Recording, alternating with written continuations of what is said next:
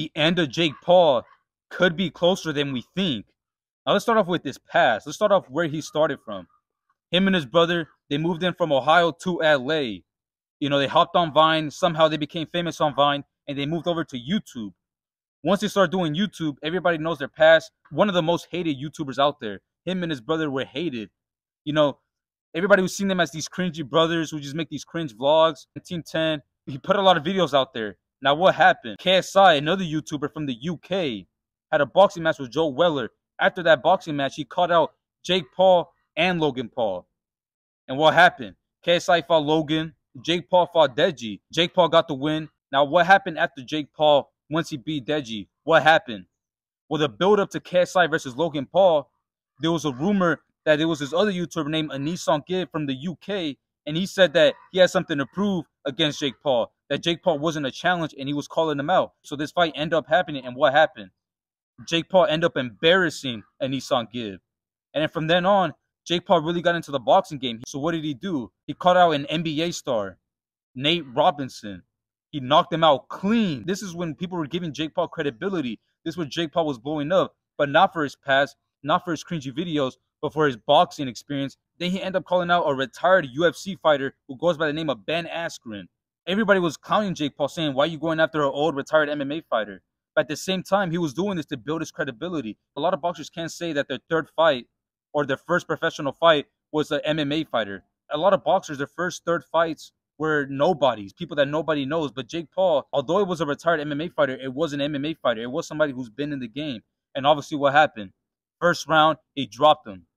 Everybody was going crazy. Everybody was saying, yo, Jake Paul, he's a dangerous opponent. He might be a good opponent for KSI, because I don't think KSI was fighting during this time. So then what happened? Jake Paul had more fights. Then he called out Tyron Woodley. He had a fight with Tyron Woodley. He beat Tyron Woodley by decision. Second fight with Tyron Woodley, he knocked Tyron Woodley out. This was clearly Jake Paul's peak. He had a good record. He had a good background of, destroying his opponents, stopping his opponents. He stopped every single one of his opponents. Now, I think this is where it started getting a little bit down for Jake Paul. I think this is where Jake Paul started to die off. And this is where he fought Anderson Silva, an MMA fighter that he looked up to. There's a picture of him and Logan Paul that they took with Anderson Silva when they were young kids. Now, a lot of people were questioning Jake Paul. Yeah, it's another MMA fighter, but it is Anderson Silva. He had a boxing match before he fought Jake Paul. He's not just a retired MMA fighter. It was kind of like more 50-50, but then at the same time, it was leaning over Jake Paul since he was in his prime, and considering that Anderson Silva was a retired MMA fighter. Now, what happened? Like I said, I think this is where Jake Paul's peak went down. I think this is where Jake Paul started to die down, because if you watch that fight, it was really embarrassing for Jake Paul.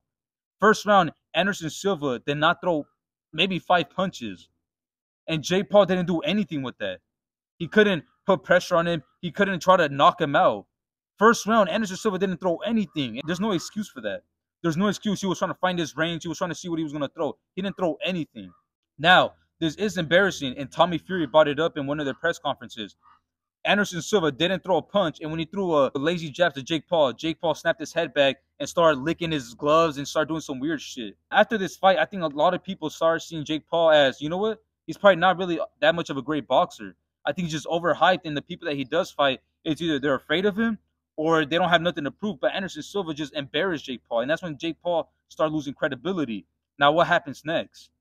He goes for Tommy Fury. More people knew right off the bat when this fight was announced that Tommy Fury was easily going to school Jake Paul. It's a real boxer, a youngster who's in his prime. Now, what ended up happening in this fight? Jake Paul got exposed.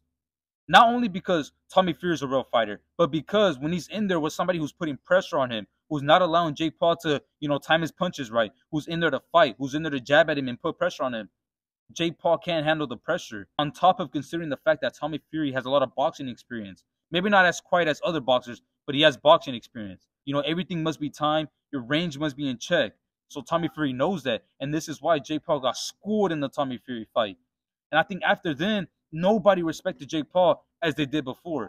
I feel like nobody feared Jake Paul anymore. And I feel like KSI's ego definitely went up. And I feel like KSI's confidence definitely went up. And I think KSI seen himself as the A side, considering the fact that he just lost to Tommy Fury, a professional boxer. On the other hand, KSI won a fight against a pro boxer, Joe Fournier. Obviously, it was with an elbow, but he still put up a great fight even before the elbow. Now let's talk about what happened recently, a couple weeks ago. Jake Paul got absolutely clowned by Nate Diaz. Absolutely embarrassment. Now we all knew that Jake Paul's hype was gonna stop as soon as he lost to a fighter, to any fighter. But the way he got schooled by Tommy Fury was embarrassing already. He didn't need this embarrassment from Nate Diaz. We could just see all the showboating, all the clowning that Nate Diaz put on Jake Paul. Now, what's next for Jake Paul? You know, my brother talked about the past of Jake Paul, but what's really in his future? Well, again, he could go back to fighting UFC fighters, retired old fighters, or he could fight a real boxer. Now, for me to get back the respect that Jake Paul wants, he must fight a 15-0 or a 10-0 boxer. You're not going to get respect in the boxing community from fighting these retired UFC fighters. Nate Diaz wasn't in good shape. We've seen it. Now, could he box? Can he fight? Yes. But the absolute embarrassment that he put on Jake Paul wasn't working in Jake Paul's favor. Now, again, coming up is KSI versus Tommy Fury. Now, what does this have to do with Jake Paul? Well, if KSI loses to Tommy Fury, that sets up great for a Jake Paul versus KSI fight. And who knows, maybe KSI versus Jake Paul, whoever wins, might get the rematch with Tommy Fury. But what if KSI wins against Tommy Fury? Well, KSI said that it's an 80% chance that Tommy Fury might be his last fight. So what does this mean for Jake Paul? Would he ever get the fight with KSI that he desperately needs? So I think Jake Paul at this moment needs KSI more than KSI needs Jake Paul. So again, either Jake Paul could go on to fight. I heard a rumor that he might be fighting Jorge Masvidal next, but who knows? But at the end of the day, I think his pay-per-view sales will lower down the more MMA fighters that he fights. We want to see a real boxer in the ring with Jake Paul.